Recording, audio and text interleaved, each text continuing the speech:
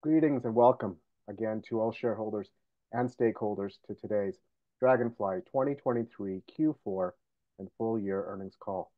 My name is Rolly Bustos, and I remind all joining us today that I am the Internal Investor Relations Representative here at Draganfly. We appreciate you joining us for this review and update. We will start with our CEO and President Cameron Schell discussing the fourth quarter and full year operational highlights.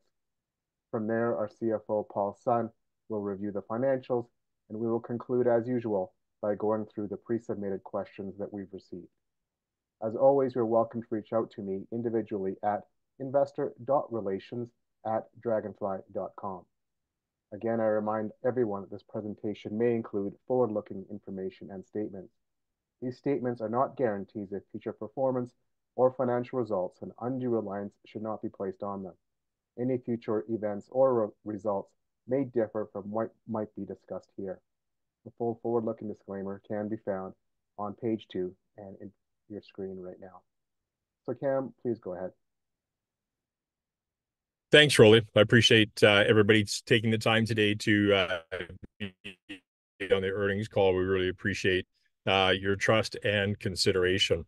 So 2023 was a pivotal year for Draganfly, highlighted in particular by the fact that we have now shifted our production to organic capability to produce well over $100 million internally of product with 2 production lines on our 2 main products, which we'll talk about here shortly. We still maintain our full custom and contract engineering capabilities, as well as our workbenches, which enable us to produce smaller batches as well.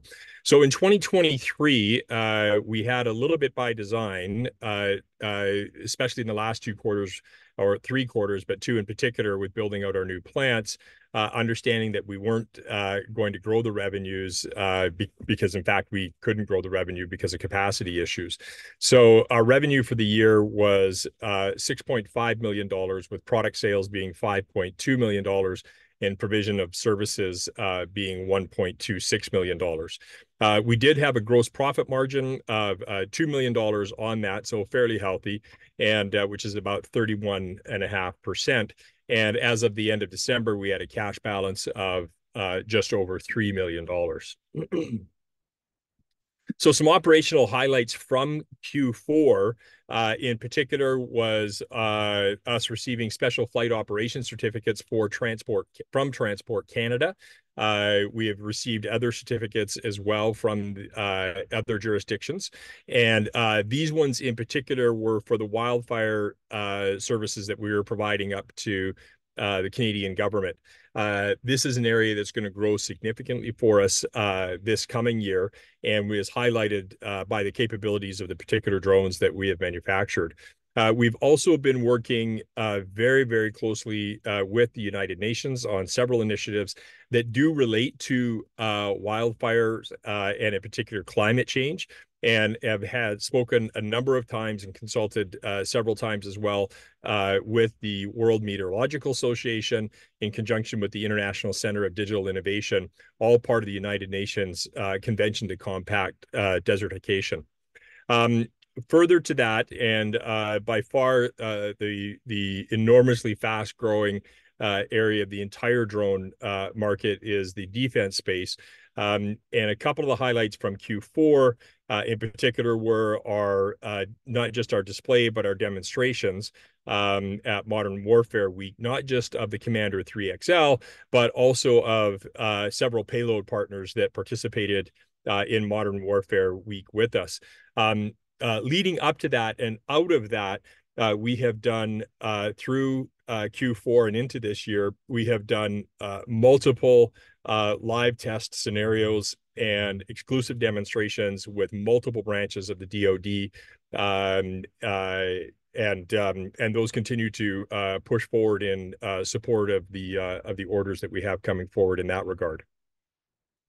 So a couple of other things again to highlight was our new plant is now fully operational. It opened in Q3. In Q4, it went operational. We have received several best practices certificates and participated in a number of audits from different defenses or militaries in order to certify the plant ready for production, of which we're just now completing all of those certifications. So a pretty exciting time for the entire team and the organization. I think also of note in Q4, we did unveil the Commander 3XL hybrid. Now, this is a hybrid that's really in demand, in particular, not just from our commercial customers, but from military customers. So this takes all of the capabilities of the Commander 3XL, which is really the Swiss Army knife of drones, and puts a hybrid engine on it whereby we can run it by gas or electric. It takes the operational time frame from about 50 minutes up to about 2.5 hours. So you can imagine the increased flight time, the increased range, and the entire engine on that only weighs about 9 pounds. So we're still have capability of well over between 10 and 15 pounds commercially, and even greater than that for military operations or defense operations to be carrying payloads, whatever those payloads may be. Interestingly enough, a lot of those payloads, as we're now looking at, are actually other drones that drop, in particular FPV drones and with swarming capabilities. Again, this is when we designed that Commander 3XL, we designed it with the ultimate in flexibility. Now, we didn't anticipate being able to, or we didn't anticipate necessarily putting on a hybrid engine or being able to drop other drone systems or create swarming with it. But that's just an indication of the versatility of this drone. We also hosted our first Draganflyer experience, which was a first responder user conference at our Joint Air Flight facility in Texas. We had at least a dozen different services there in attendance, training, testing, flying machines, trying payloads, working through use case scenarios, working through con ops, and a number of different things. And so that whole facility for us has just turned out to be an incredible opportunity for us to demonstrate not just our capabilities, but actually provide flight training and testing for con ops or potential use cases that maybe aren't necessarily available for some of our customers to do at their own facilities, or if they have facilities at all. And so this facility itself has everything from sensor calibration to demining to tactical grounds to all sorts of different training scenarios, as well as conference centers and such. And so we look forward to hosting more of our user conferences there, as well as keeping it extremely busy as it has been with our customers. The thing that's kind of interesting, especially in this Q and coming out of Q4, is that we've got a record pipeline and a number of customer demonstrations that are happening. And in fact, we've really had to temper that simply because of the amount of orders that we're now preparing to fulfill, and the resources that we have at hand in order to do both that work and the work that we've got in terms of all the training and testing that's happening. So interesting and positive challenge to have, but nonetheless, we can't, for technical reasons, call it backlog as of the moment, but we can call it qualified pipeline and customer demonstrations. So we're at record numbers there. As everyone knows, I think the drone industry is growing, but the military impact has really been absolutely incredible since I think really all nations or all defense departments, but in particular NATO departments, are really focusing on the small UAV market. The Ukraine theater has demonstrated that small UAV is the tactical advantage now from anything from 5,000 feet down. So if you want air dominance, you really need to deploy these types of drones. So whether that's a heavy lift drone, whether it's reconnaissance drones, whether it's FPV being first-person flyer drones, whether it be logistics drones, whether it be munitions, whatever the case is, it is now all about drones. And we think we're really well positioned with the product lineup that we have designed to be incredibly versatile. Going into this, last couple of years, I think it's worth noting again that our experience and background while we were the oldest commercial manufacturer in the world, one of the reasons that we're the oldest commercial manufacturers in the world is that we've done contract engineering for the military primes, for basically about the last 18 or 19 years. And that's, in fact, what has been able to sustain the company while all the other North American companies, didn't survive the last 20 years.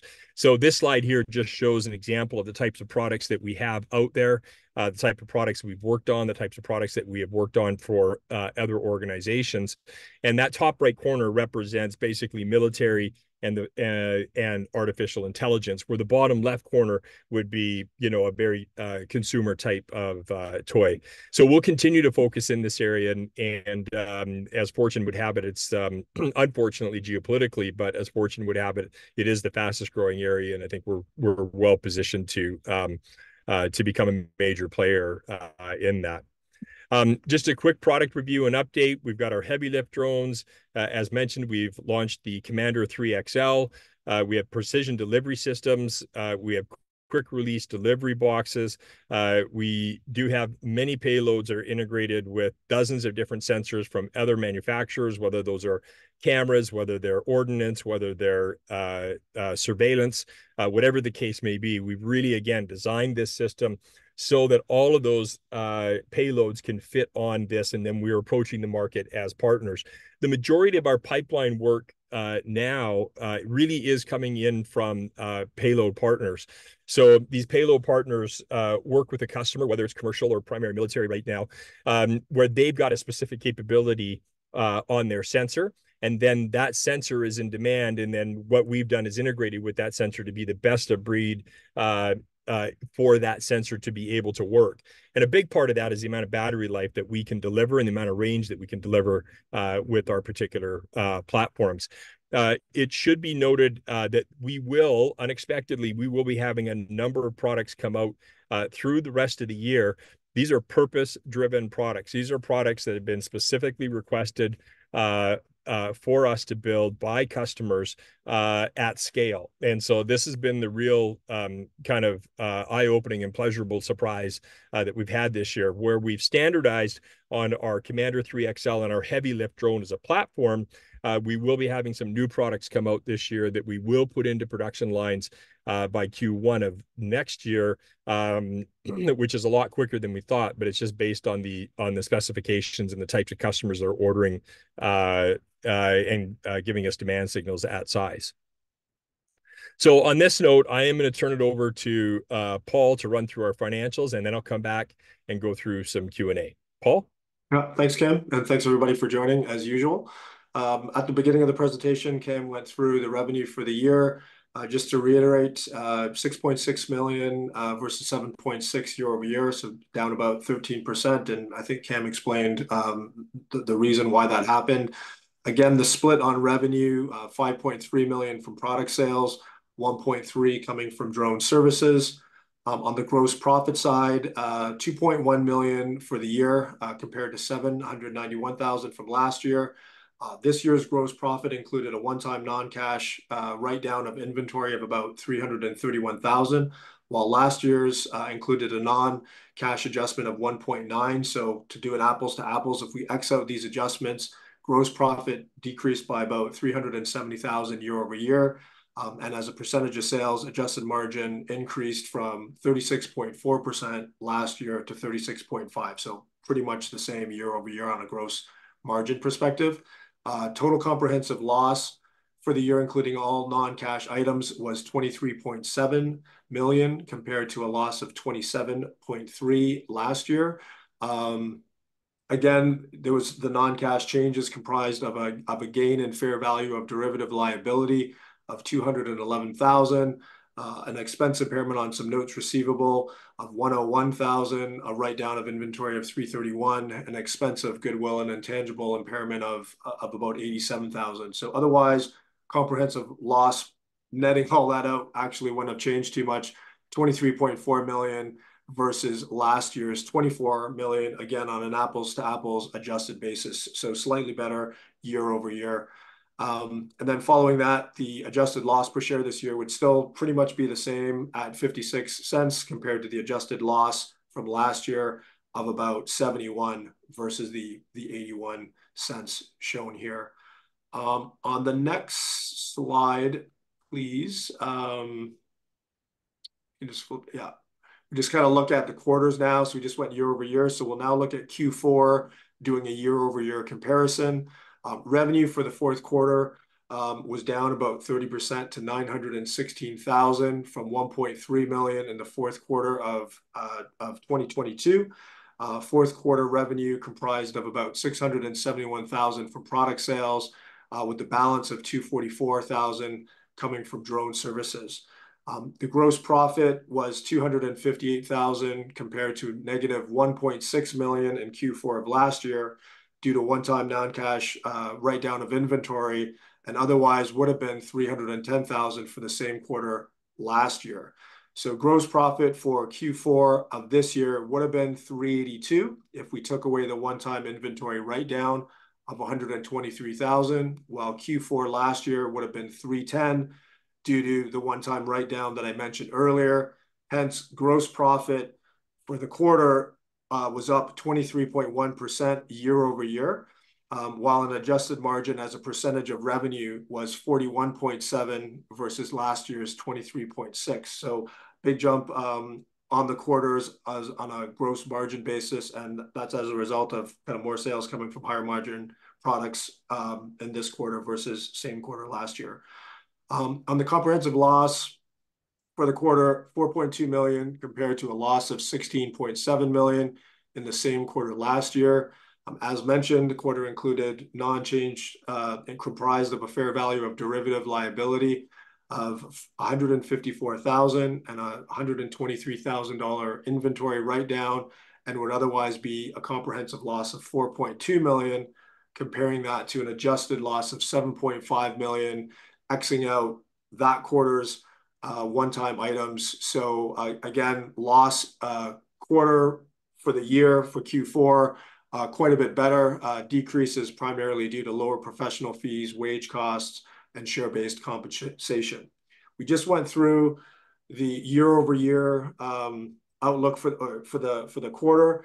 I'll now look at the quarter-over-quarter changes, meaning Q4 to Q3. So basically, sorry, Cam, just the previous, still the same slide. Yeah. Yes, that's right. Yeah. So basically, revenue for Q4 was down 57% compared to Q3, just mainly due to some lower product sales. Gross margin as a percentage for Q4 was 28.3% compared to 41% in the previous quarter. However, if we back out the one-time inventory write-down, gross margin for Q4, as mentioned, was effectively 41.7%. So pretty much in line with the previous quarter. Total comprehensive loss for Q4, 4.2 million again. This time we compare it to a loss of 5.5 million in the previous quarter. Again, we X out the one-time gain in fair value of derivative liability and the write-down of the inventory. So that loss would have been 4.2, and we compare that to 5.4 million for the previous quarter. So again, quarter over quarter, the loss is better. And again, the decrease is primarily due to professional fees and wage costs. Now on the final slide, if you just move it forward a bit, Cam, yeah, that's great. You can see total assets decreased from 14.6 million to 8.3 million year over year, which is largely due to the deployment of cash and reduction of receivables and prepaids. The working capital deficit at the end of the year of 717 actually would have been a surplus of 3.5 million, and shareholders' equity would have been 4.6 million versus the 408,000 shown here if we X'd out the non-cash fair value of the derivative liability of 4.2 million. So just to remind everyone, the derivative liability comes from the fact that our functional currency is in Canadian, and we have some US dollar denominated warrants, which the treatment is that it's a liability, and which is why we're Xing it out, just to kind of help you see the actual results. And you can see we continue to have minimal debt. And as Cam stated at the outset, cash balance at the end of the year was 3.1 million compared to 7.9 million a year ago. And with that, I'll pass it back to you, Cam. Thanks, Paul. Appreciate it. Um, what I'll do now is I'm going to just go to the questions that came in and were forwarded to me. And but as of note, if there is any questions, don't feel be afraid at all to reach out to me or to Rolly. I do my best to get back to everybody. It's overwhelming at times, so sometimes it's tough. And if I missed you, I apologize. But between Rolly and I think we come close to hitting about 100% of anybody that writes in, or we certainly try to anyway. So first question is, what percent of the company's revenue is commercial versus defense? Right now, it is. It would be. I'll give an approximation. Right now, it would probably be based on the numbers that we just went through here. Would probably be about 85% commercial and 15% defense, as just kind of like a very very broad rule. However, you can expect, and I have to qualify this by saying, in my opinion, that in the coming this year, you'll end up seeing this being 99% defense, and maybe that's a bit of an overstatement, but let's call it 90% defense and the rest commercial. And by way of example, one order that comes out of the customer base that we're working with right now in the defense market, it would be multiple times the size of our revenue for the past number of years. So it would just absolutely dwarf the commercial numbers. And that's where we've been putting our focus, because that's where the big win is for the shareholders. That's where the big scale is. So it's been a bit of a bold decision to do that, because we've not been scaling the commercial business, even though there's really good demand there. And we've been focusing on getting the certifications and meeting the demand requirements, on the military side. So while it seems skewed right now on the commercial side, the reality is it's incredibly skewed on the military side. So hopefully that provides some clarity to that question. The second question that I've got here is, you mentioned that you have all this demand and an increased capacity, yet we haven't seen the new contracts, and why. And so we've got the new plant built. We're going through the, I'll call it the program of record certifications, all the rest of the clearances, everything that has to happen in order for the orders to start flowing. There's very big moats around these orders. There's an incredible amount of testing. It's been a year and a half, almost 2 years of really intense work with multiple areas of DoD in order to put these products through, and that's why it's just taken that much time. We're not seeing anybody else scale at this point either, but I think it's pretty well known that there are a few of other players out there who have well-known names, a couple of which, one in particular, are public. They're on the verge of scaling as well, and we're just starting to see the beginnings of that. So I think we're on track with just, in fact, where the purchasing cycle is for this right now. So and again, we couldn't be. I still kind of scratch my head every day at not just the size, but at the capability and the requirements and the trust and the amount of exposure, the depth at which we're being trusted. I don't know, every morning I wake up incredibly proud of the team and the work that they do, and the demonstrations and the tests that I'm not at, the feedback that I get. And it's a great story today. I can't be too specific, but I had a payload partner call up and mention a new opportunity with a new branch for their particular payload, and they said that what was interesting, is the first time this happened, is that they wanted that payload, but they wanted to make sure that it was integrated with the commander, because they want to make sure it's the commander that it's flying on. And that, to me, was just that was an incredible moment, and I think it's indicative of what's going to continue to unfold. So, there's a third question here is, once again, we did a lowball equity raise. Is this finally the last time? Gosh, I hope so. I hope so. We have multiple financing opportunities, or options, excuse me, in front of us.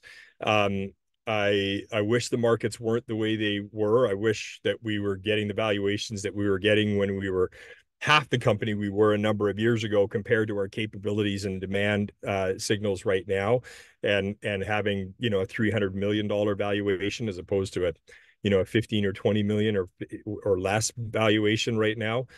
So it's been really painful for all of us, and I feel for the shareholders, I feel for our management, I feel for our board.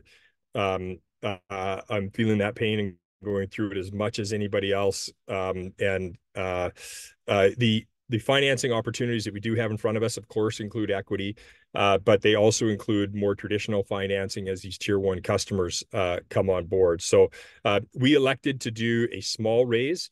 Any future raises will continue to do small raises as well until the valuation, or if needed, at that point, the valuation is such that we would do a large raise. But right now, we're really focused on trying to keep the dilution minimal, trying to run things, you know, as close to reasonably to the edge as possible, so that we, you know, are trying to keep all our costs in line, you know, relative to the size of the market that we're trying to address, and not trying to take in too much money. So, you know, by some small business standards, you may look at some of the numbers and go, wow, you're burning a lot of cash. But if you look at our competitors out there, in particular the private competitors who have multi-billion-dollar valuations, aren't doing more revenue. In fact, they don't disclose their revenue, but I'm confident they're not doing more revenue than we are, or much more revenue than we are. And they've raised hundreds and hundreds and hundreds of millions of dollars and lose multiple times per month, but they've got that big opportunity in front of them, and I do believe that they will be very successful. So I think when you compare it on that basis of the size of the opportunity and where we're positioned in that opportunity, you know, we're totally within a reasonable range at this moment. So there's been nothing mentioned. Fourth question: there's been nothing mentioned about Ukraine lately. Is that not the focus anymore? No, but the Ukraine's been incredibly important to us. It continues to be very important to us. We're more quiet about it than we have been for many important reasons. But it's a focus, and we're big supporters of it. And it's been an incredibly poignant time for us to be able to look at our experience in Ukraine and relate it back to the experience that we're bringing to our products and to the con ops of the domestic militaries that we're working with right now. So Ukraine will continue to be a focus for us, and at the appropriate time, you'll hear a lot more about the work that we're doing there. It's just not appropriate at this time for us to talk about. You'll notice overall that our PR has dropped off quite a bit, and that's just a requirement of where we're at right now with a number of things and the customers that we're working with. So the fifth question is, our stock's at an all-time low. What's the plan to turn that around? Sales, tier one customers. And at the time that we can be a bit more vocal, we will be very vocal. And just because we're really proud of the work that our people are doing and the trust that the shareholders have given us. And I think, you know, I've been fortunate enough to be in the game long enough to know when that swing is going to happen. And this feels like it's going to be a really, really significant swing when it happens. We'll be appropriately loud when we can be at that point. And it will be very meaningful. And it will have some great numbers to back it up as well. So sixth, I think it's six here. 1, 2, 3, 4, 5, 6. Yeah. So has there been any interest from third parties to buy us? Yes. I'll just leave it there. Yeah. And that tends to be happening more and more. There's very interesting inquiries coming in now. And yeah, but listen, we want to build a fantastic company. We think we've got multi-billion-dollar potential here. There's certainly the market in front of us for us. We've got a product that's proving out to be worthy of that. We've got a team that's able to integrate with the types of customers that we want to have. And we have facilities and capabilities to scale to that now. So those all become interesting things for people that are potentially looking to acquire us. But at this point, we're looking to drive shareholder value through the market. So, and then the final question that I've got is, what is the greatest near-term threat to the company?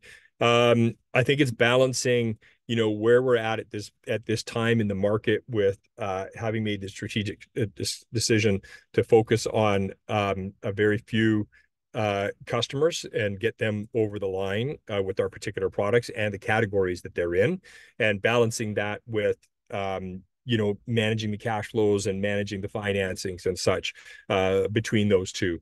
So for us, it becomes a bit of a timing issue. We're within a quarter or two of that all happening and coming together. We feel confident with where we're at with the plan. It's been painful for everybody, and in particular our shareholders. But that would be the greatest threat to us.